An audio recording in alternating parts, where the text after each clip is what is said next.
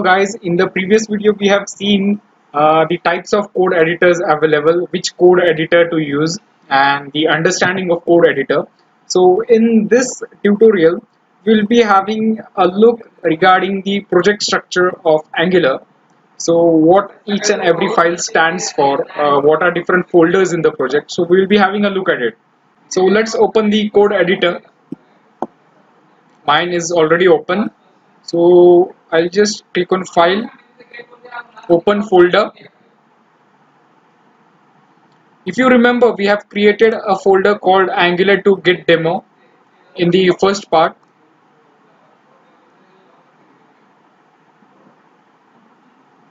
So now this is the way the folder structure will look in the code editor. Now let us begin right from the first project, E2E. This is a folder available here. Now E2E stands for end-to-end testing. Now this is a completely different application. So it also has its own tsconfig.json. It means TypeScript configuration. The configuration for TypeScript language. Okay. So this is E2E. This is basically used for testing purpose. For the development, in the development stage, this project will not be used much. I mean, this section will be not used much. So it's fine. And let's move towards the next folder, node modules. These are actually the packages installed that are required for the project. If you remember, whenever we create a new project, we type, after creation of the project by git bash, we type npm install. So all the packages that are specified in package.json, so these are all installed in node modules folder. Okay, so if you have a look here, the Angular package of common, compiler, core, forms, HTTP, and so on. These all packages are installed here. In our future videos, we'll be also having a look how to install Bootstrap, or how to install a material design, how to install Ionic design. So those all packages will be installed in node modules. So third-party packages will be, and npm packages are installed in this folder. This is nothing but it holds packages. Fine. Now before moving to source folder, let us have a look at these files. Okay, now readme.md, this is the by default file generated while the creation of the project. It just specifies the basic information, what it stands for, what are the git commands used, what are the npm packages, how to install it. So just the basic documentation. We have already seen package.json. All the dependencies are specified in package.json. We don't have to edit this file because it is very important. Even if one of the component is missing, the complete project will go down. Project will not work at all. So we don't have to do anything here. Moving on to next file. This is just a simple license file. Given by MIT. Now most of the open source license are from MIT, not all of them, but most of them. If you have a look at these two files, karma.shim.js and karma.config.js, these are actually all the files required for testing purpose. So right now we will not be having any look at the testing section. Change.md. Now whatever the changes, these two files, changelog.md and npm debug.log.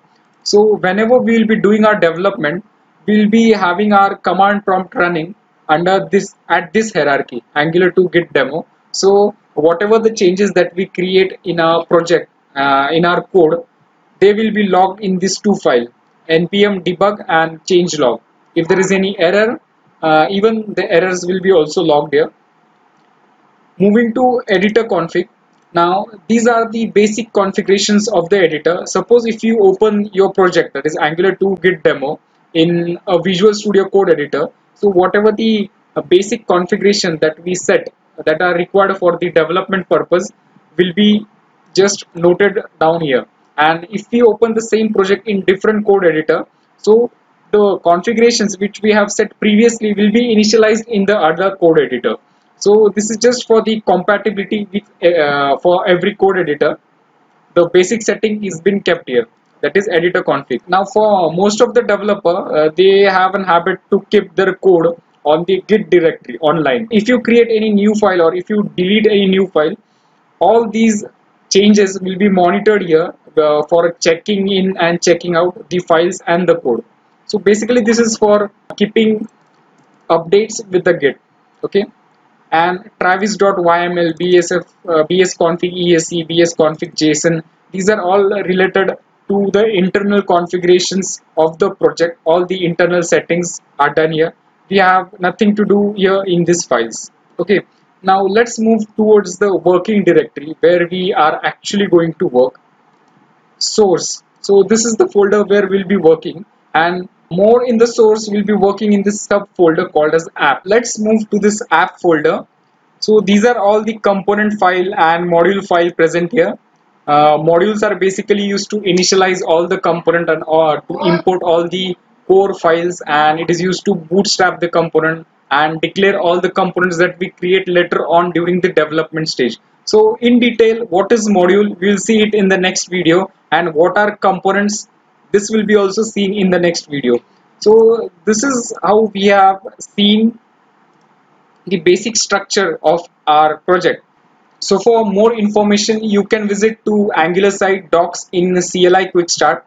If you come here, you can see the project hierarchy in detail, and they have also specified what it stands for.